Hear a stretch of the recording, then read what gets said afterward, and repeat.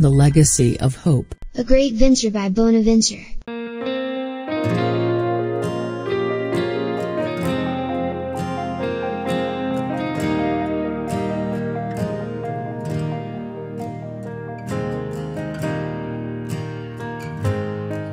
Jobwa darling, please don't be bitter. All those earthly possessions and relationships were all gifts from God. And God has no obligation to protect me from losing them. I'm sure these losses are just temporary. But even if they are not, I will continue to praise God for His goodness and justice. I look forward to coming home and seeing you soon. Your loving husband, Job. Job, you silly sentimental slob. You cannot come home because there is no home. The bank just foreclosed on your property. We're now homeless. The only thing I must thank God for is that there is nothing worse that could happen to us anymore. Signed, Jobwa. Hello brothers and sisters in Christ. For our Bonaventure challenge today, I reflect with you on the theme, Hold on Tight, from Joshua chapter 23, verse 8 to 16.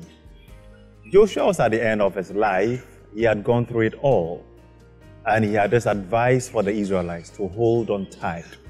My dear friends in Christ, life indeed can be very challenging. Life sometimes can be very difficult and indeed sometimes very unfair. In such moments, you need something to hold on to. You need someone to be there for you. If you are not careful, you will just clutch at a straw.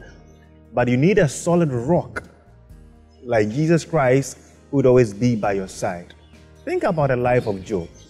He was a very rich man. He had many children. He had properties. But he lost everything. But although he lost everything, there was one person in his life that he held on to. That was his God. Even when friends and wife was accusing him, he was still solid because he had someone he was holding on to, and that was God. My dear friends in Christ, life can also throw us such things. We may have challenges with our health. We may lose years of our property. We may even lose our job. But in such moments, Joshua says, hold on tight, because indeed, it is God who is our refuge and our strength. When you go through such moments, know that indeed the anchor that you can hold on to is your God. I bless you today, and I pray that you may always hold on to your God so tight, so that in moments like these, you may have someone coming to rescue you. The God that you serve will never disappoint you. May indeed be your solid rock. Amen.